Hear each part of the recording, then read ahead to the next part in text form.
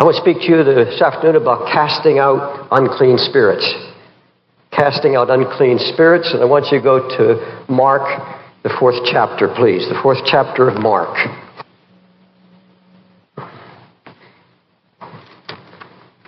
Now, I know you have your Bible. I want everybody has their Bible. I'm not showing off, but I want everybody has your Bible. Wave them at me right now. Upstairs, downstairs. Visitors, I want you to know you don't come here without your Bible. Otherwise, you're naked. Clothed with the word of the Lord. Let's begin in Mark 4th chapter. Let's begin reading at verse 33.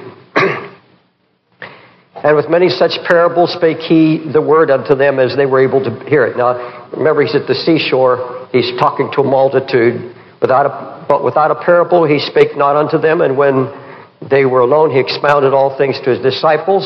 And the same day, when the evening was come, he said, let's pass over on the other side.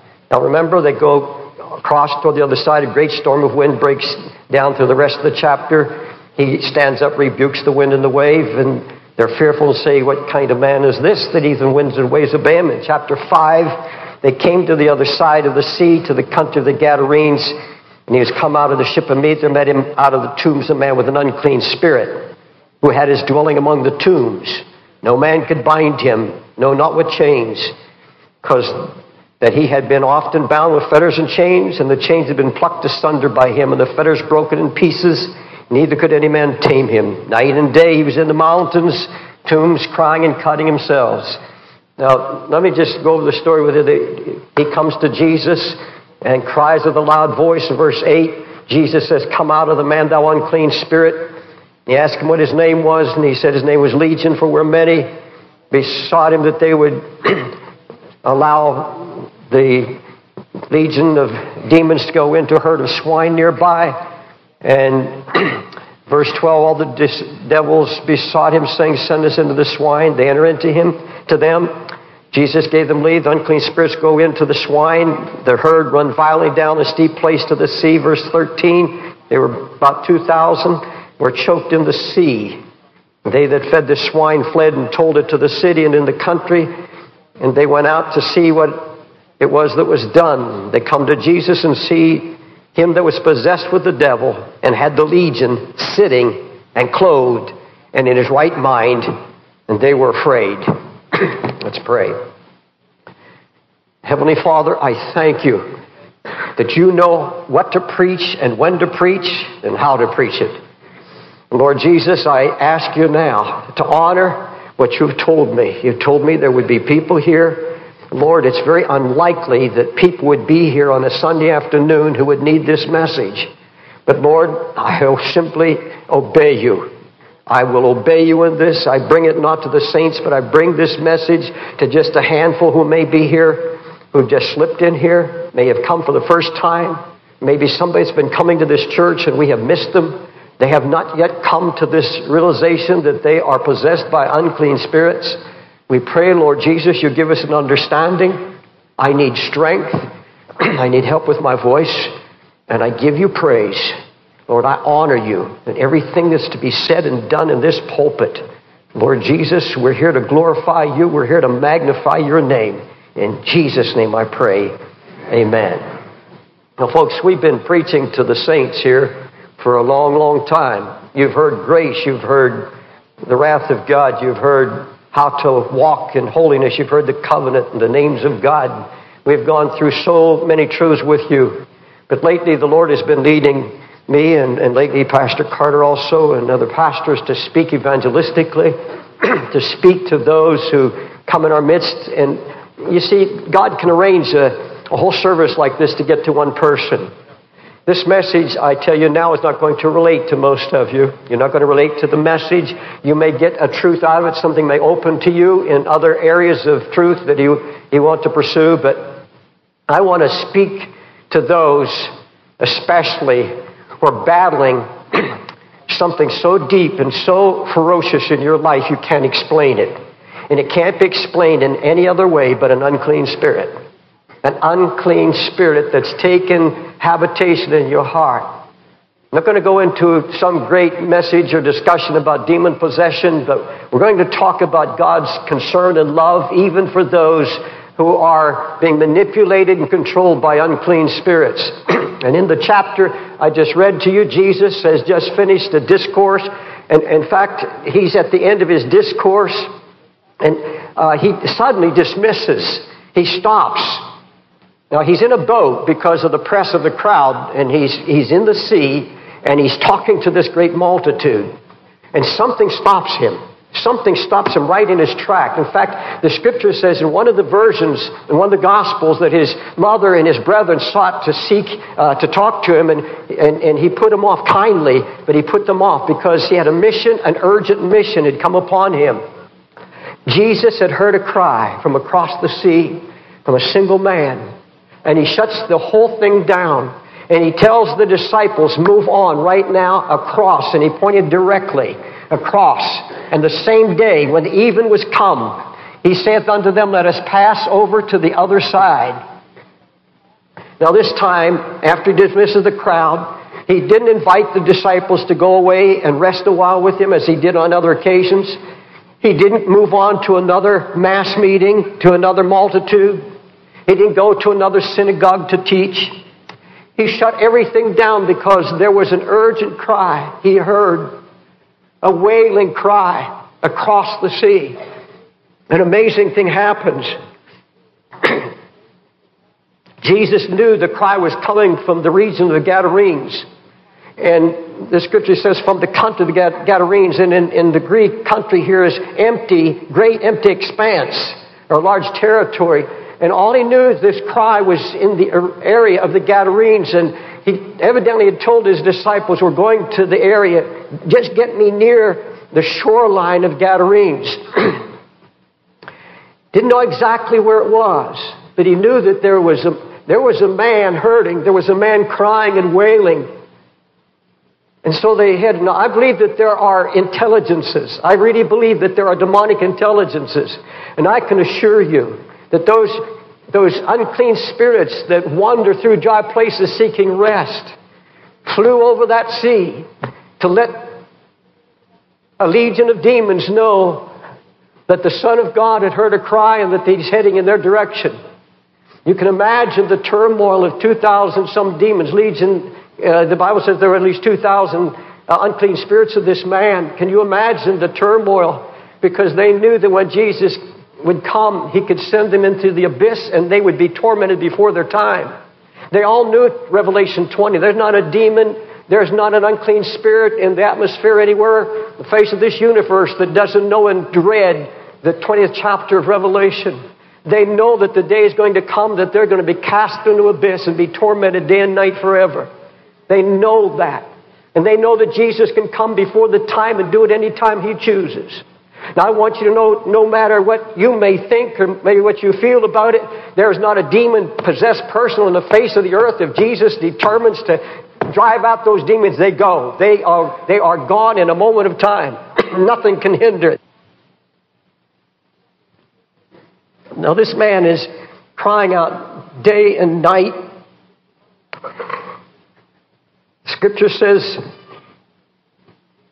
of some, they cried, and this is David speaking of idol worship. He says, they cry, but there's none to save them. This man cried, there had been no one to save him of this time. Now, he'd been in this condition, the Bible says, a long, long time. This man is living among the tombs. Now, it's not a graveyard like we think of. The tombs were cut. These are sepulchres of rock that are hewn into the side of a mountain. And he is chosen one of those sepulchres for his home. And this man has been chained time and time again. Now, this man had friends, the Bible said later, because he went to testify to his friends. Jesus sent him there. So, you know, there comes a time a man can become so possessed by sin, he can be so possessed by alcohol or drugs, his family will put up with it for a while. Because you see, I'm after, this afternoon, alcoholics, drug addicts, those that are hooked on pornography, those who are hooked on gambling. I'm after those by the power of the Holy Ghost here this afternoon who have tried with all your power and all your might, and you don't understand why you're sinking deeper and deeper into this sin. And you're here listening to me in the annex, or you're here in this auditorium right now, And you have a cry in your heart. Because you see, that man that was living in the tombs, possessed of demons, is here this afternoon.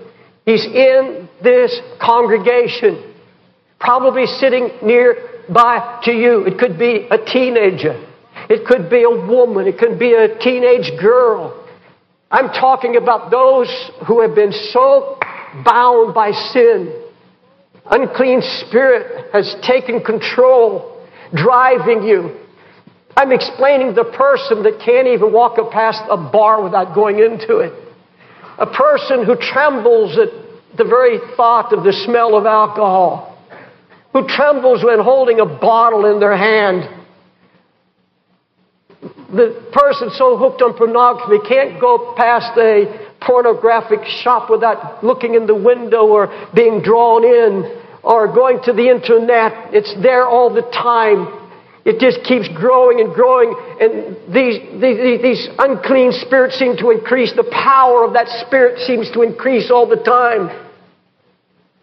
Now, the chances of many walking in here today like that should be, if I were a betting man, be 1 in a million.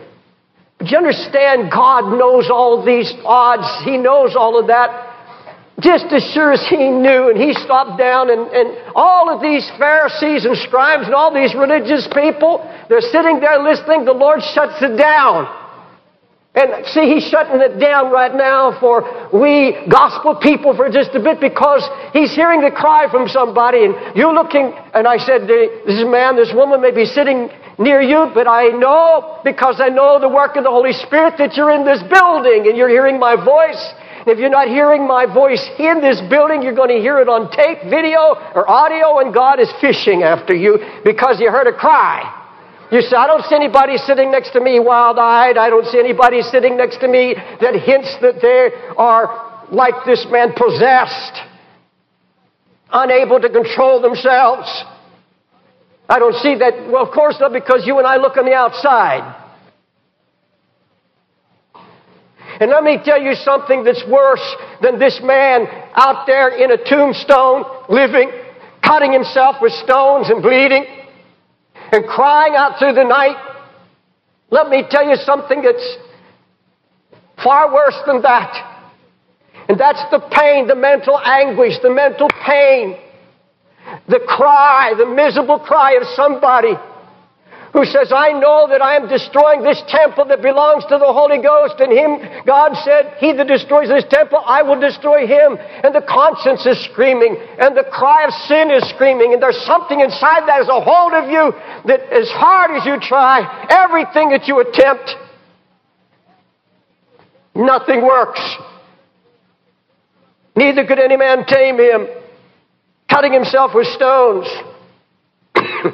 Bound by lust, unclean habits. A righteous person may sit by you, you see, because you're not on the streets. I don't think we have many street people here today. You don't have to be in the street. You can still have a job. You can be sitting here now, and you know what I'm talking about, because you know in your heart you're not in control anymore of your life. Something in you is driving you. Something you hate to do. How about last night? Did you get drunk? Did you drink again against your will? Were you driven to the adulterer's bed again, even though you hate it? And now you're even making yourself comfortable with it and maybe even loving it? Because an unclean spirit has caused you to excuse it, and you've even used Scripture to excuse it. He's given you lying spirits. Did you get high this past week and hate what you did? It's like the crying you've heard me tell of these boys that we've dealt with over the years on drugs, so driven by their habit. Folks, I want you to know it's not just some kind of a physical substance. It's not some physical power in the drug itself. No, if that were it, then people could not stop it like those who go to jail. Black Muslims couldn't do it. Black Muslims by the thousands are quitting drugs and quitting alcohol. It were just a substance that held you. It's more than that. It's an unclean spirit behind it.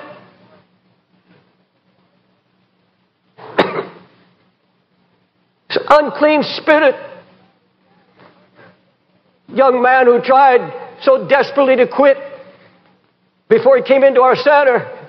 When he did get there, his arm was burnt because he thought if he could burn off the track. And so he puts a frying pan on a hot stove and gets it hot and wraps a towel around it, presses it to his flesh to try to burn off the track. And he said, if I could burn off the track, I can get rid of my habit. And he had to go and get a fix to kill the pain of the burn.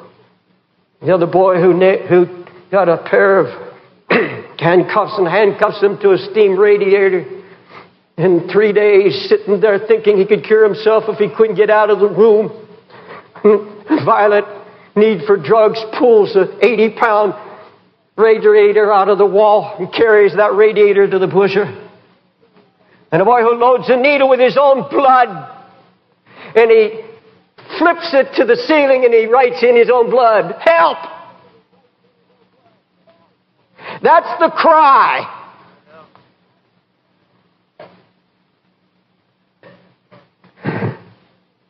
I speak of the soul tormented, enslaved by an unclean spirit, bound and crying in the middle of the night, the agony and the hurt. And the cry Jesus heard was not a cry for help, really. It wasn't a cry for mercy. It wasn't a cry for God. It was just a cry of pain. It was a cry of torment. It was a cry of a lonely man who was driven. Now we know the Bible hears the cry for help from those who reach out to God. We know that those who reach out for mercy, the Scripture says, out of the depths, David said, I cried to the Lord and He heard me. There was forgiveness with Thee. I cried to the Lord with my voice. He heard me from His holy hill. This poor man, David cried, I cried and the Lord heard me and saved me out of all my troubles. Now that's wonderful. We know God hears that kind of cry. But you see, there are some people beyond that cry. This was not a cry for God. This was not the cry of the demons. God would never answer a cry of a demon. It's the cry he heard above the demon voices. A cry of pain so deep. A cry so deep it touched the heart of God while He's speaking to thousands. And Jesus turns around and He says, let's go. He's after one man to answer one cry. I'm sure everyone had given up on this man because they'd chained and fettered him. Now when I hear of chains and fetters, I think of self-help programs. That's all. Because you see, that's exactly what society tries to do. We try to chain that lust. We take people, we isolate them away from their problem, put them in a program, all kinds of alphabet programs, and what happens, we clean them up on the outside, and we give them some cliches, and we give them some psychology, and we say, go out and try, and this time you can do it, and we'll give you a friend, and you're in a problem, just call this friend, and you can make it, you can make it. That's the cry, you can make it. These are self-help hospitals and clinics, and they're run by good people, charitable, loving people. Some have absolutely given their life, and they care about people. But that's not the issue. I can prove to you that all self-help programs that suggest that an enslaved, bound person can get free by willpower or just setting their mind to it, I would have proved to you in the Scripture that's absolutely impossible. Absolutely impossible. Jesus said, you remember this story when the unclean spirit has gone out of a man, he walketh through dry places seeking rest, and he finds none, and he saith, I will return into my home, my house, whence I came out. And when he cometh, he findeth it swept and garnished. Then goeth he and taketh to him 7 other spirits more wicked than himself. They enter in and dwell there, and the last state of that man is worse than the first. Now, folks, I've heard many people talk about this being some Christian that's all cleaned up but not furnished with the Word. That's so far from the truth. That had nothing to do with a Christian. This is a man that's gone to some self-help program. He's gotten cleaned up temporarily, because I'm going to tell you what, the devil said, I'm going back to my house. He could never, ever call it his house if the Holy Ghost had done a work in somebody's heart. It's no longer his house. He could not return. I see a clue as to why this man was possessed with so many demons, a whole legion. This swept and refurbished house was not the house of Christ. Absolutely impossible. The unclean spirit, I'm going back to my house. This is a person who got a temporary fix through self-help. He got pumped up with positive thoughts and steps on how to keep himself clean. He changed his own lust or habit for a little while by being secluded. Ask anybody that's been through self-help programs. Program after program after program. And folks, I want to tell you how these things multiply. How did this man get 2,000 unclean spirits in him? Could it be that he had been to a first program and they chained him and they said, you're going to be all right, and they gave him steps? But you see, the Bible said when that unclean spirit goes out, he said, I'll return with 7 other spirits more wicked than myself. And I'll tell you what, these are intelligent beings. And you can tell me, say, look, I kicked my habit on my own. I didn't need Christ. I didn't need a Holy Ghost program. I just made up my mind and I bit the bullet and I kicked the habit just like that. And there's some people say I did that. There are some people that 15 years ago quit using drugs. Quit using alcohol. I haven't smoked. I haven't gambled. I haven't done none of these things 5 years, 10 years, 20 years. But let me tell you something, how these unclean spirits work. This unclean spirit could have been alcohol. Could have been drugs. And this was a stronghold. And this intelligence finds that there's a principalities and powers. Our battle is against not flesh and blood, but principalities and powers of darkness, spiritual wickedness in high places. And here in these high places, that's not spiritual high places. The word spiritual there means supernatural. These supernatural high places where these spiritual warfares are being fought. There was an agreement. And this is how it works so many times. You see, there are other unclean spirits. There's an unclean spirit of lust, the Scripture talks about. Lying spirits, spirits of covetousness, spirit of fear, of anger, murder, clamoring spirits. Far worse than drugs, far worse than alcohol. And you see, this one spirit, he said, look, I'm going back to my house. But it'll be a tough go unless I keep quiet. Now let 7 of you do your thing. I'm putting it down where you can understand it. Lust, you go after him. Anger, you go after him. Covetousness, you take over. But now I'm not going to bother about his drugs. I'm going to bother him with alcohol anymore. So he can go around saying, I'm free from alcohol and there's no more lust for alcohol or drugs or gambling. But now he's a covetous man who'll fight anybody for the dollar. He'll lie and he'll cheat and he'll have sex. He will have all kinds of lying spirits. He'll do anything to lie. He will not live like he did before. No, he will not be on the streets. He say, I'm clean. And he can be possessed. There's 7 more spirits more wicked than the one who first possessed him. It caused him all his troubles.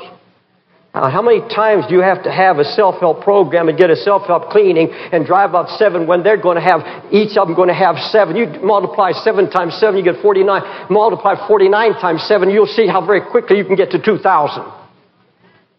And let me tell you the danger of it.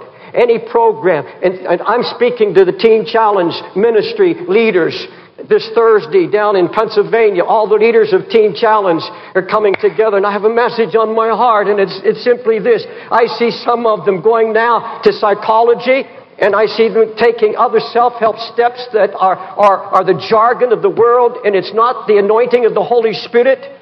And I'm telling you what, if I don't care what Christian program it is, I don't care if it's down the Bowery here, any other mission that once started under the anointing of the Holy Ghost and had authority over the devil and drove the devil out of people, and men who fasted and prayed and had that authority, and then suddenly they begin to go back because they don't want to pay the price to seek the face of God.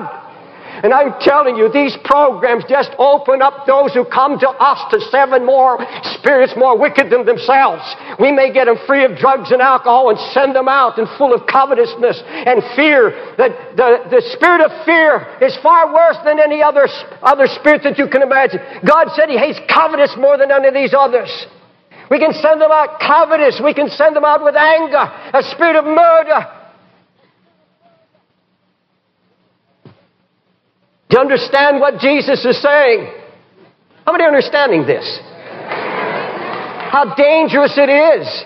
How dangerous it is to try to think that we in our own power, that we through human resources can change lives.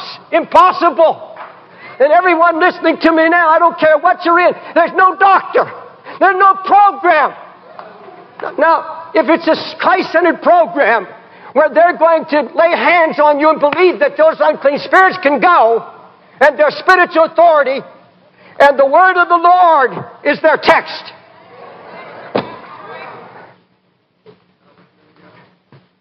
Everything's going to be all right. But God help us otherwise. You see, when God cleans a house, first thing He does is tear it down. Come on. It's purchased by the blood of Jesus. But He doesn't work on the old man. He said it's a new man. He tears it down. He pays off the mortgage on the land. He rebuilds it. And then He moves in first. And then He puts a sign out there under new management. The devil, if he came back, couldn't even find it. He wouldn't know what it looks like. It's a brand new building. Don't tell me that the devil is going to come back with 7 more spirits to somebody truly born again, filled with the Holy Ghost. Impossible.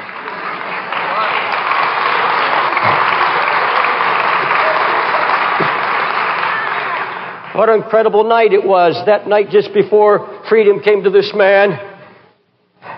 Principalities and powers in them are in torment. They're frothing. They're screaming out using his voice. The inner turmoil must have been something incomprehensible. Now, why the storm? Why the storm? There's no question about it. The intelligence had gotten to these legions that Christ is on the way. Do you remember what the scripture says in Job 119? Behold, there came a great wind from the wilderness and smote the 4 corners of the house, and it fell upon Job's children, and they all died.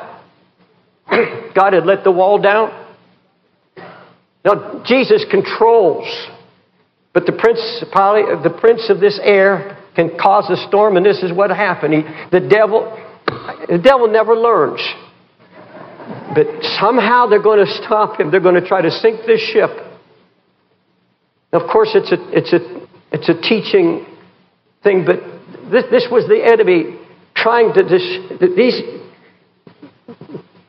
demons, these unclean spirits did not want to leave this man. This is our habitation. This is where we belong. Jesus rises, stills the wind and the gnarly waves, and they arrive in the morning and land, and the scripture says, and they arrived, and he went forth to the land. And I see Jesus get out of the boat, and he's searching the hills, ears tuned to that cry. And suddenly a man comes running out of the tomb.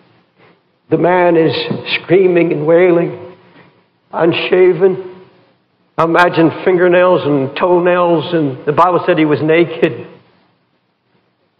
Now, folks, I see tears in the eyes of our Master. I see tears in Jesus' eyes as that man comes. He's not going to get a lecture. He's not going to say, how did you get in such a horrible state? Why did you sin against such light? He wasn't going to get a lecture, and I can see the Master's face red hot with anger against Satan and what he does to human souls, human beings. And there was an anger in God's heart. But you see, God had arranged this meeting. Jesus had arranged this meeting. This man falls at his feet. Now, those demons didn't bow. There was something in this man that was reaching for reality and deliverance. There was something there. Jesus recognized that. And these demons cry out, thinking of themselves only, Master, what do we have to do with you? In other words, what kind of business is this? We know at the judgment. In fact, Matthew says, have you come to torment us before the time? We know that we're going to be judged. We know the judgment day. We know what it says in Revelation. Why are you here now? What do we have to do with you now? What issue? What's the issue here? This is before the time. It's not right. It's not fair. You think for a moment Jesus would bargain with the devil? Jesus, as soon as he saw the man, says, come out. And they just say, wait, before we do, they had a plan. They had a plan. You know what it was? The Bible doesn't say, but I think I know what it was. They saw 2,000 pigs. And by the way, most of the Gadarenes were Jews. This was a forbidden fruit. It was an unclean animal. They weren't to raise it. They weren't to touch it. They weren't to eat it. These demons said, look, let us go into this herd of swine. And I think what they thought, no, we'll go in there for temporary habitation. And then when they come to slaughter us, we'll attack the whole city. Every time they go to slay it, they just open up a vein and we go and we go possess the whole city. Jesus knew their plan. And he knew pigs can't swim.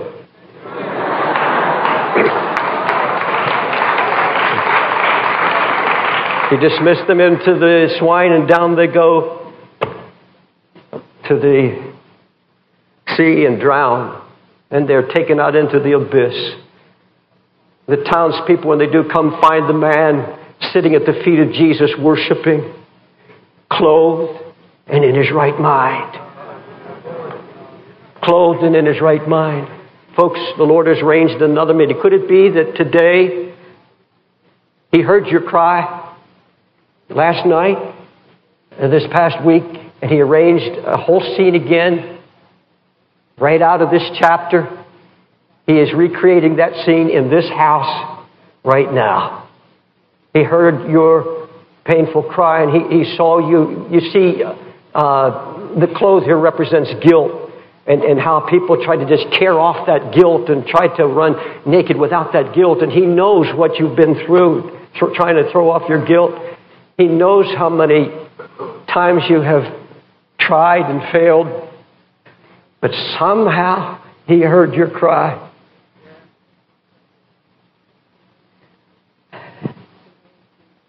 I'm going to speak to those who somehow relate to what I'm preaching this afternoon.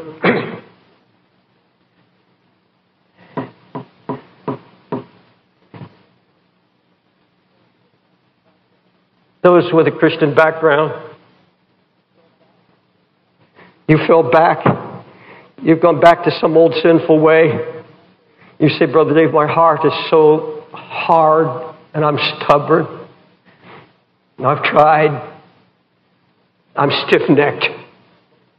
That's what Moses said of all of Israel. He said, ever since I've known you, you've been stiff-necked.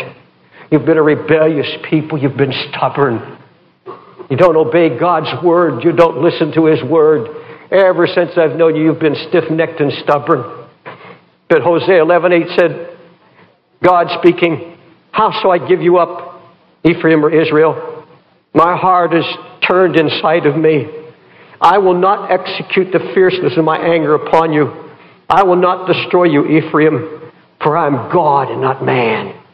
Man will forget you. Man may leave you because they think you're too hard, but I don't see you that way. He said, I don't care. You may be here now saying, well, my heart is too hard. Well, I want you to know God took mercy time and time again on a rebellious, stiff-necked people when He saw the slightest reach toward His heart. I'm going to close in just a few moments. This is not a long message, but I want to come now in closing to show you what I believe the Lord is trying to teach us as a church out of this also. First of all, that the battle of unclean spirits didn't end when the last disciple died. Does it amaze you that you read of unclean spirits all through the New Testament? You read it all, everywhere Jesus went, He was casting out unclean spirits. You say, well, they didn't have hospitals in those days. In those days, they called it madness or mental disease. We call it mental disease. Well, no. That's not mental disease. There is mental disease. Much of it is caused by chemical imbalances and so forth, having nothing to do with Satan. Although there can be cases of that. No, this is something far beyond that. Did you ever wonder why there's so little said about unclean spirits today? Why there's so little authority? Is it because we've become so compromised that we're afraid to stand before devils now? We're afraid that, like the sons of Sceva, that they'll leap on you? Could it be that when you stand before somebody that you know is so bound and so horrendously driven by an unclean spirit, that you do not have what Jesus had him saying, Satan cometh and hath nothing in me? Could it be because you know that Jesus said these kind come forth only by prayer and fasting? You haven't fasted and prayed? Well, I don't want to tell you something, sinner. I want to tell you something, backslidden Christian, who's now you're back down and you say, I'm lower than I've ever been before. Let me tell you something now. Listen closely. You had an appointment with Jesus. He's in this room right now. Jesus is here. He's in the annex. He's in the balcony. He's all over this building. The Holy Spirit's here, and Jesus, you are face to face with Jesus. Same Jesus who met this man. And you're standing before one of His servants. You see, He gave His servants power over the devil. He gave His servants power over every unclean spirit. And I'm telling you now, we're not to fear the devil, and I'm not afraid of the devil, because I can stand here right now through the blood of Jesus and say, Satan, come and hath nothing in me. I can tell you that I've been fasting and praying. And I can tell you right now, I'm not boasting, I'm not challenging the devil, but I'm telling you now, if you have an unclean spirit in you and you're willing to acknowledge this is something beyond just my nature. There's something that has a hold of me, and I've got to acknowledge now that I am bound. And if you bring that to Jesus today, I'm so glad Jesus didn't lay His hand on that man's head. I'm so glad He didn't shake him, trying to shake the devil out. And I'm so glad He didn't scream at him, because that's what people are doing. They're trying to scream and chase the devil out of people because they don't have the power. The power is the spoken word.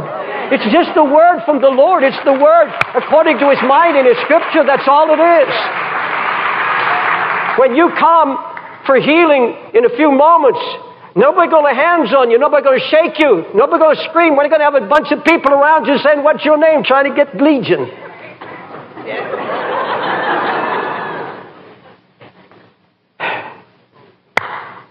Hallelujah. Something else I believe the Lord's trying to tell us. At least it's me. Yes, David, go ahead and preach to your multitudes. We preach to thousands here. And everywhere I go. This past weekend in Canada to many thousands. Go ahead and preach to your multitudes. But don't ever lose the ear for the single cry of a hurting, broken heart. How easy it is to come to meeting at Times Square Church and meet with the multitude and come and sit as Jesus explains the Word, the Holy Ghost explains the Word to our hearts, and that's wonderful. But how easy it is to walk across and by people that you look at and you can't see the potential, you can't see the possibilities, and you say they're too hard gone. I know there's a couple right over here, a girl and a guy, I've seen for 4 or 5 years, and 3 or 4 others now, they die one by one of cancer and all kinds of diseases. And how many times I've looked at them and said, there's no way they could be clean. And I know I've walked past unclean spirits. But God's been speaking in my heart. Take time with one individual. Folks, it's always been that. It's always been that. And God's telling me that I really don't have the right to claim the blessing for multitudes until I claim the power and the authority for individuals. And so you say, God, use me. I want God to use me. All right, go to the lowest. Go to the most possessed, the most downtrodden person you can have, and go with faith and stay there. And they don't even want to talk to you. You can stand right there and pray quiet in the name of Jesus. And so I pray against every unclean spirit in this man and every unclean spirit in this woman. And you keep praying until the devil gets tired of you hanging around.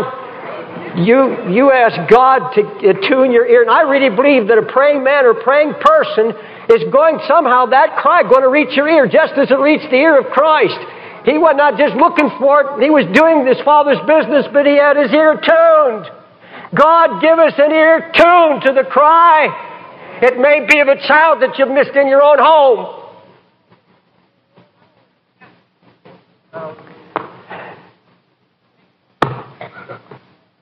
Let's stand.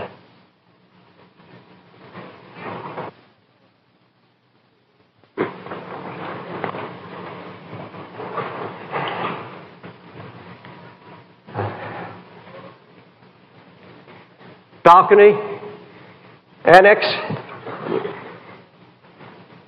and here on the main floor. Some of you gentlemen I'm looking at right now, I'm just scanning the audience. And of course I can't see in the annex, but the Lord does. I'm not looking for a big turnout here. I'm looking for the man. I'm looking for the woman who said, Pastor David, you described me. I'm that man, I'm that woman. I'm that boy, I'm that girl, I'm that teenager. That's me, I'm bound. I want to be free. If you'll take the courage to step out like this man did, the moment he was in the presence of Jesus, he came leaping and bowed before him and said, Jesus, set me free. I want you to get right out of your seat. And I want you to come up here right now. And in the annex, I want you to come into this auditorium. Go to the hallway, go out to the lobby, and the usher show them how to get here, to walk down this aisle. You say, I got a habit, David. I've got a problem, and I want to be delivered in this meeting now. I know God put this on my heart. I know some have been on the verge of suicide. And Lord's just going to save you from suicide today. The devil's not going to have your life. Jesus is going to have it. Folks, I appreciate it. There'll be no clapping from here to the rest of the message. No matter what you see happening here, no clapping. Just open your heart. Raise your hands. Touch him on the back. Just touch him. Lift your hands. Thank him right now. Be clean in Jesus' name. Be clean in Jesus' name. Hallelujah. Yes, worship him now. Just worship him. Every evil spirit depart in Jesus' name. Praise him. He's right here. He's giving you freedom now. Just love him. Tap this man on the shoulder, please. Just tap him on the shoulder. Yes, raise your hands, sir. Raise your hands. Both hands. In Jesus' name. In Jesus' name. Be clean. Be cleansed. Be cleansed.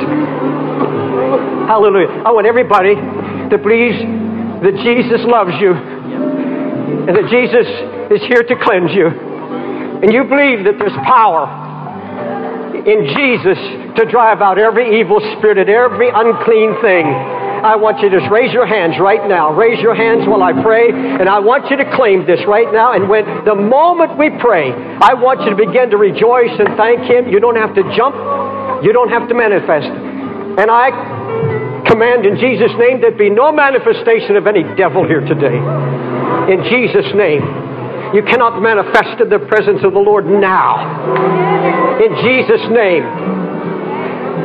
In the holy name of Jesus, God's Son, through the shed blood of Christ our Lord, everlasting King, dominion over all powers of the enemy, every evil spirit, every lying spirit, every unclean spirit, depart this house.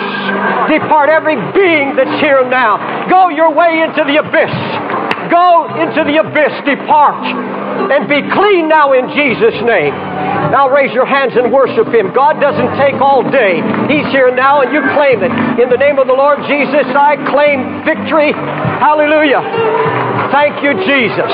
Every power, every lying spirit of the enemy, thank Him right now. Jesus, I give you thanks. Every lying spirit to depart in the name of Jesus. Lord, I give you thanks. I want you to pray this prayer for me right now. Jesus, I give you my body, my spirit, my mind. Cleanse me. Sanctify me by your Holy Spirit now. Put a new song in my heart. Give me faith now to believe that through the power of the Holy Ghost, I can live victorious. I am not a slave of the devil. I'm a child of the King.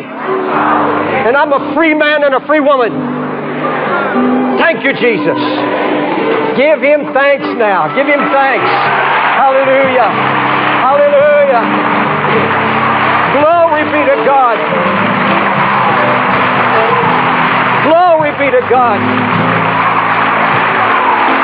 Glory be to God. Hallelujah. We worship you, Lord. We praise you, Lord.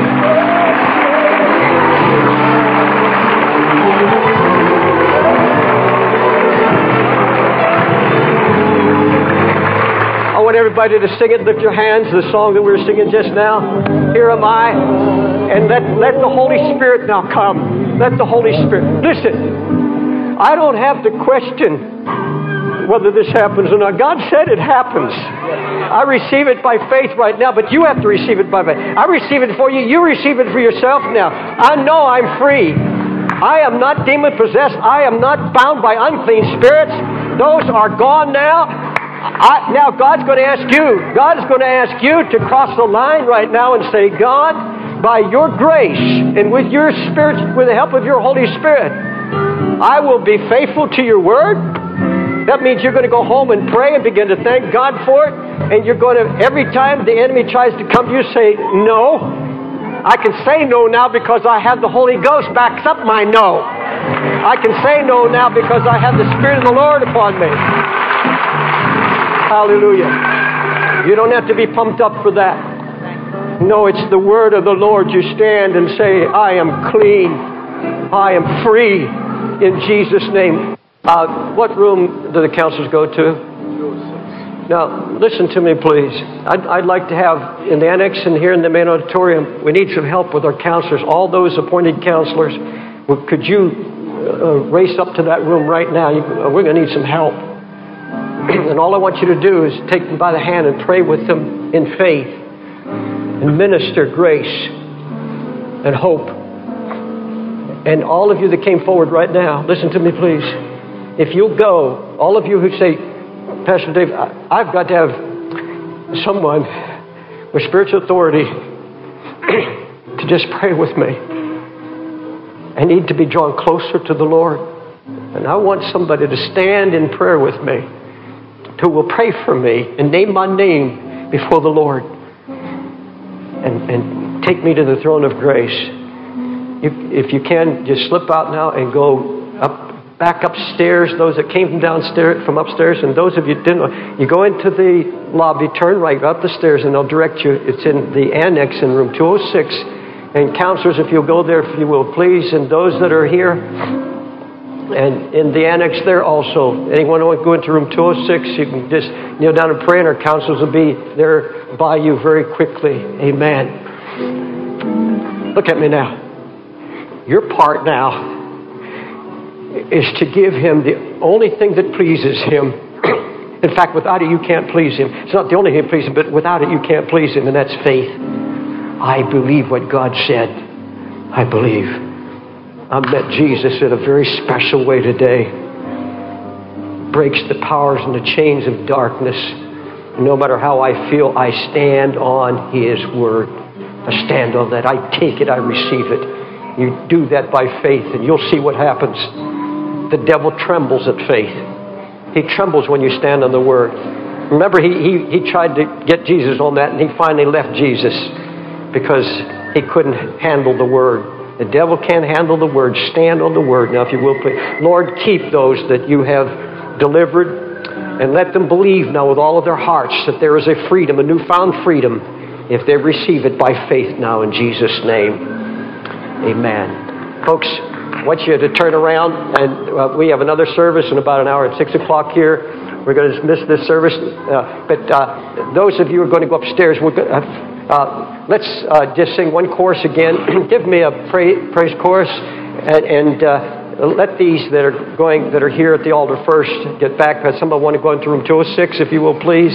Somebody will be there waiting for you to pray with you. The Lord bless you so much. 6 o'clock is our next service. We have a special speaker tonight, very special speaker coming. You know, we don't announce our speakers very rarely, so come and the Lord will bless you. Hallelujah.